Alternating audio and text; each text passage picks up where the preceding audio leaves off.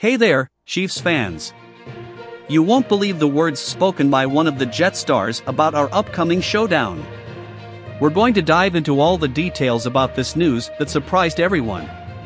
But before we get started, it's crucial that you subscribe to the channel so you don't miss any updates about the Chiefs.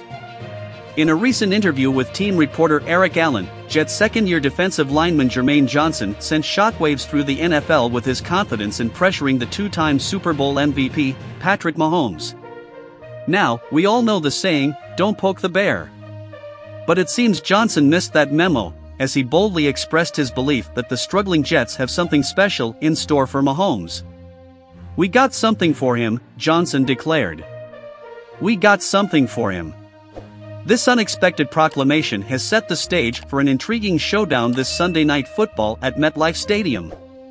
The struggling Jets, on the verge of a third consecutive loss, have unintentionally provided added motivation to the NFL's best quarterback. But will their confidence translate into success on the field? Can Johnson and the Jets' defense disrupt the brilliant play of Mahomes and the high-powered Chiefs' offense? It's a question that has fans buzzing with anticipation. As we approach this highly anticipated matchup, Chiefs fans, we want to hear from you. What do you make of Johnson's bold warning to Mahomes? Do you think it will fire up our star quarterback even more?